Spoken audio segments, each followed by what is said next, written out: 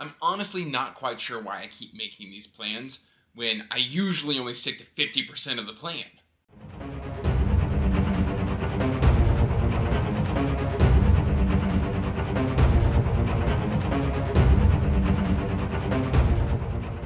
Hey everyone, welcome back to Andrew's Wizardly Reads, and as always guys, I am Andrew, and today guys, we are talking about the spooky season TBR for 2024, the books that I am going to read, hopefully, in October. Before we get into that, please like this video and subscribe to the channel, as it does help the channel grow, and you can check the description box down below for links to all my social media, including information about the Patreon, the Discord, all of that is there for you to explore. And I've got a stack of what I would like to say is, frankly, books that are on the spookier side. I have very little fantasy here. I have a couple fantasy books here. But most of this is spooky adjacent. Let's start with the one that I don't currently have, actually, is Brian Lumley's Necroscope. Out of nowhere, I found Nico from Nico's Book Reviews has had Necroscope on his radar. And he was just like, hey, you want to read it? I want to read it. We should buddy read it. And I was like, cool. I've been wanting to read it, but I don't actually own it. So I'm currently waiting for my PANGO books order to come in so that I then have a physical copy to enjoy. I've heard this is more of a slower burn sort of a vampire horror story, but I'm going to be here for it. I'm going to give it a good shot. It's supposed to be like a truly monstrous, like 1980s style of vampire story. So fingers crossed I end up liking that, and we have a good buddy read. So that's the one that I don't currently have yet, just because it hasn't been delivered. I bought it, like, I don't know, 48 hours ago. Next up, we've got these 3 books. And these are the fantasy books. 3 books? 3 books. Cool. Next 3 books are our fantasies. Everything else is going to be horror to thriller adjacent. We've got Kagan the Damned by Jonathan Mayberry. And I've been acquiring quite a bit of Jonathan Mayberry here recently because of John from Talking Story. He seems to really enjoy Jonathan Mayberry's writing. On top of the fact that, like, the de facto audiobook narrator for Jonathan Mayberry is Ray Porter. So, yes, please, I'm here for that. I love Ray Porter. He's a fantastic narrator. And so I've heard this is kind of like a darker fantasy following, like, witches and stuff like that. And I figured I've been wanting to read this now for like 6 months. And it's about time that I just fit it into the TBR. And I do plan on doing the audiobook along with this. So I want to get that Ray Porter goodness in my ear holes. And so yeah, we've got Kagan the Damned by Jonathan Mayberry. Very, very excited for that.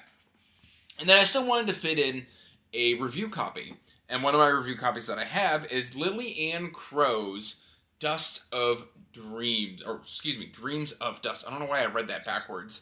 Will of the Wayfinder. And this one just seems like it's a little bit on the darker side of fantasy.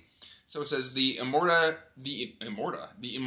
Lika heal the wounds of the fractured world, but when the spirits of nature are silenced, Thela Swift's life is about to change. The inexperienced Wayfinder sets out on a first mission to explore the untamed wilds of Corinth. But when he finds a band of sword heroes to uncover the cause of the ominously deserted village, the hunt will lead Thaniel far from home into the remnants of a long-forgotten civilization and dangers beyond his dreams. This just sounds dope. And I've been wanting to get to it for a while, ever since I accepted it for review. And then we've got this sucker. You've heard me talk about this sucker many, many times here on the channel. And it's White Wolf. And what I did this last month, and I may do again next month, is on the Patreon.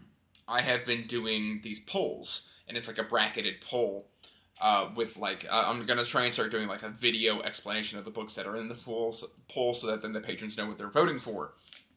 Which I did the second week, but not the first week. So, just growing pains on new processes on the Patreon. But the bracket kind of just went through, and we have right here White Wolf that ended up winning the bracket, at least the last time I looked. And this is book number 10 in Drenai. And I've already read about 20% of this 2 months ago, and I got scared and ran away. But from what I read, it was really good. I need to just get up the gumption to wrap up Drenai. I just need to get it done And I'm very excited to come back to White Wolf because the patrons apparently want me to just stop bellyaching about it and just get it read. So I'm going to do that for them. And then the rest is the spooky season books, which I'm very, very excited for. Historical fiction spooky.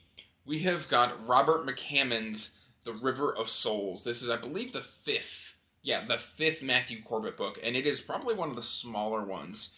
It's been a while since I read a Matthew Corbett, but it hasn't been ungodly long. I think it was March or April that I did Providence Writer, and I really enjoyed Providence Writer, but I didn't love the ending of Providence Writer, so hopefully we can start kind of course correcting here in the fifth entry. But man, like, look at that green cover. Isn't that just stunningly gorgeous? I don't know, this very shade of green is just kind of eerie. I really, really like it. And then we've got somebody with, like, face paint on, and it's just, gives me the shivers. I'm very, very excited for this one. And then this one I've also kind of sampled a little bit. This is The September House by Carissa Orlando. And essentially what drew me to this one is I'm currently in the process of house hunting. And whenever I go, like, into a house hunting mood, I start watching a lot of renovation shows. And so, like, I read the first chapter of this through my library. And it's these people who are just house hunting. They find this house and they're like just checking out the moldings and like this older house, and they're just enamored with the house. And the realtors behind them just mean like, oh, and then there's the deaths. One was natural, it was like 100 years ago, and then, or one was unnatural, that was like 100 years ago, and then the rest seemed to be natural. And they're just like, they're not listening to them because they're enamored with like the architecture of the house. And that just really appealed to me, so I'm going to try and fit in The September House. I've never read Carissa Orlando, but it seems to have like a haunted house sort of feel to it, and I want to check that out. Then we've got, right here, one I have been dying to read ever since I started watching Mike's book reviews, and he did his Into the Multiverse series. He did a specific group of series that was about, I think he did like 4 videos on different seasons, if not more. I think he did like an overall general review for it, or why you should read for it, and then he did like an analyzation of each story. And there could be more, I don't know. But that was kind of when I first really started tuning into Mike, and I think I was watching him a little bit before that, but that was when I was just like, oh, King, yeah, I really used to like King, and I still haven't read different seasons, and I know a little bit about this book from watching Mike's videos, but it's long enough ago that I've forgotten certain details, and I'm very, very, very excited for this collection of 4 novellas. And it's not the only King that's going to be in this video, but I'm very excited to get to this. I look forward to just being scared out of my pants or being creeped out, what have you. This is going to be a good time. I am certain of it. And then speaking of King, when I read The Talisman, I learned about Peter Straub, and then I heard that Peter Straub had passed away. I think it was last year or the year before. It was very recent that he has since passed on. And I heard, like, I went looking, I went looking for, like, what was considered one of his best works. And this one kind of popped up. This is Ghost Story. This is supposed to be, like, 3 older gentlemen sitting around this haunted house telling themselves ghost stories while around them spooky stuff is happening. And it just sounds awesome. So I'm very excited for this. I am fully expecting to be scared witless. I've got more Peter Straub. On the off chance that this really blows my socks off, I can explore a little bit more of his backlog. I don't plan on exploring all of it. Some of it just kind of like, I'm like, that seems a little too freaky for me. I don't really get into true crime, serial killer type of stuff all that often, and he seems to have some of that in his backlog. But this is like a ghost story, so I'm very excited for that. And then you knew Joe Hill was going to show up. I've read a Joe Hill book, at least one, for the last 3 months, and it's time for The Fireman. And this one is like post-apocalyptic. It kind of gave me vibes of like Fahrenheit 451, but not really. I don't think they're burning books. I think people are catching fire and spontaneously combusting, which reminds me of kind of like the manga/anime like Fire Force. Hopefully a lot less horny than Fire Force though, because that I stopped watching that very quickly. But this has just appealed to me ever since I heard about it. And I'm very excited to get into more Joe Hill because I think... No, I've still got Heart-Shaped Box, which I'm planning to read the month after this one in November. But that will be the last of all of Joe Hill's main standalone novels that I think I will need to have read. And then, of course, I want to get Lock and Key and into his collections and stuff like that. But anyway, it's the Fireman's turn. I loved Horns last month. I really loved 20th Century Ghost the month before that. And the year before that, I really enjoyed Nosferatu. So, yeah, Joe Hill is quickly becoming one of my favorite authors. And then, I don't know if this is going to be the one that makes the list. This is one I'm very hesitant to read. But I've got multiple books now from this author. You'll see my next book haul. We've got Grady Hendrix's How to Sell a Haunted House. And from what I understand about Grady Hendrix is it's horror with a lick of humor into it. There's always a little bit of cheekiness to that horror, which just for some reason appeals to me, including even in the name, How to Sell a Haunted House. Now, because I'm reading the September House and this one, I don't know how multiple haunted house stories are going to vibe with me throughout this month, so some of those are probably subject to change, this one being one of them. But, because I've also got, like, I'll give you a sneak peek. I got the Southern Book Club's Guide to Slaying Vampires, and I got Horror Store in my upcoming book haul.